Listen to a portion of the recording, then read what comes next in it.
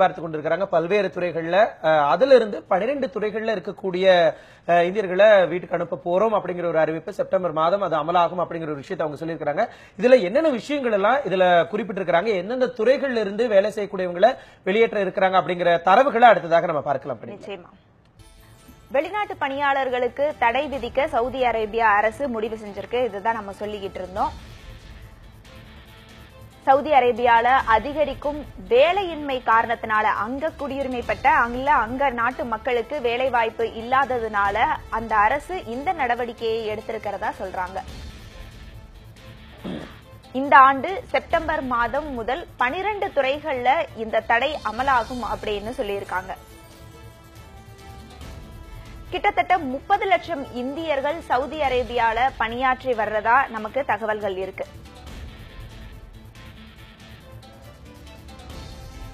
படிமலர், இதுல எந்தெந்த துறைகள்ல இருக்கிறவங்க எல்லாம் வெளிநாட்டவர்களுக்கு தடை விதிக்க வாய்ப்பு இருக்கு அப்படிங்கறத அவங்க வெளியிட்டு இருக்காங்க. அதுல முதல் இடத்துல ஆட்டோமொபைல் ஷோரூம்ல பணியாற்றக்கூடியவங்களை தடை விதிக்கிறதுக்காக அவங்க அந்த அறிவிப்பை வெளியிட்டு இருக்காங்க.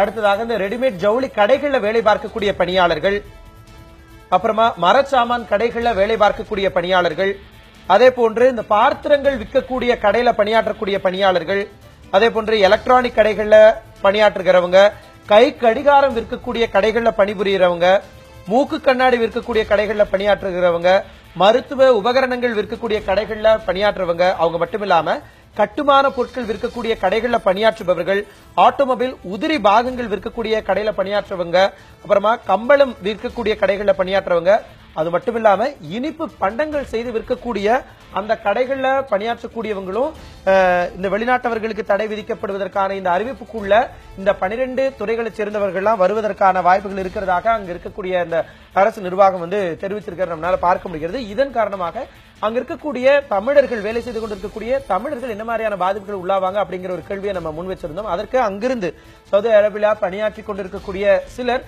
நமக்கு செல்ஃபி வீடியோ எடுத்து அங்க என்ன மாதிரியான பிரச்சனைகள் இருக்கு, சிரமங்கள் இருக்கு அப்படிங்கறத நமக்கு அனுப்பியிருந்தாங்க. அதை அடுத்ததாக பார்க்கலாம். பணிமலர்,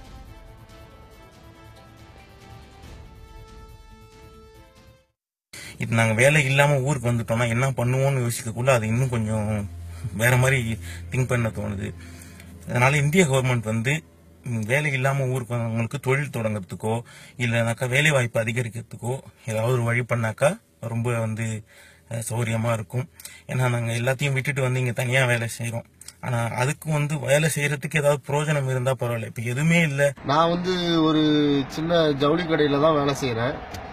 இதே மாதிரி பல வெளிநாட்டு வாழ் இந்தியர்கள் மற்றும் தமிழர்கள் நிறைய இருக்கிறாங்க, இங்க வேலை பார்த்துட்டு இருக்காங்க. கிட்டத்தட்ட 20 வருஷம் 30 வருஷம் வேலை பார்க்கக்கூடிய ஆட்களும் இந்தியாவில் இருக்கு, இங்க சவுதியில இருக்கிறாங்க. இந்த சட்டத்தினால பல குடும்பங்களும் பல இதுகளும் பாதிக்கப்படும். அதுக்கப்புறம் ஊர்ல திரும்ப என்னோட வருமானம் எப்படி, என்னோட குடும்பத்தை நான் எப்படி ரன் பண்ண போறேன் அப்படின்னு சொல்லி மனவேதனைக்கு ஆளாயிருக்கேன். இதுக்கு மத்திய அரசும் மாநில அரசும் நல்லா இருக்கும். இன்னும் இங்கேருந்து ஊர்ல நாங்க என்ன செய்ய போறோம்னு நினைக்கும் போதெல்லாம் ரொம்ப இதை பத்தி யோசிக்கும் போதெல்லாம் ஊருக்கு போய் என்ன தொழில் செய்ய போறோம், இல்லை இங்க இருந்துட்டு இத்தனை நாளா ஃபேமிலியை ரன் பண்ணிட்டு இருந்ததெல்லாம் அதுவே கஷ்டமா இருந்துச்சு. இப்போ ஊருக்கு ஊர்ல எங்களுக்கு வேலை இல்லாம வேலை கிடைக்கிறதுக்கு என்ன செய்வோம், அதனால நினைக்கும் போது ரொம்ப கஷ்டமா இருக்கு. இந்த ஃபீல்டு மட்டும் கிடையாது, மெடிக்கல் ஃபீல்டு, ஆட்டோமொபைல் ஃபீல்டு, இந்த மாதிரி இருக்கிற ஒரு 16 ஃபீல்ட்ஸ்ல இருக்கிற எல்லாரையும் சவுதி கவர்மெண்ட் வெளியில நம்ம பிளான் பண்ணிடுச்சு. இந்த இயர் ரெண்டுக்குள்ள மோஸ்ட்லி எல்லாருமே நாங்கள் வெளியில வந்துருவோம். எங்களுக்குள்ள ஃபீல்டில் இருக்க ஒர்க் என்ன, இதை நாங்கள் எப்படி ஊருக்கு இதுக்கான வேலை வாய்ப்பு நாங்கள் ஏற்படுத்திக்க போறோம்னு எங்களுக்கு தெரியல. இப்ப நம்ம பார்த்த அந்த செல்ஃபி வீடியோ எல்லாமே சவுதி அரேபியால பணியாற்றக்கூடிய பணியாளர்கள் ஒரு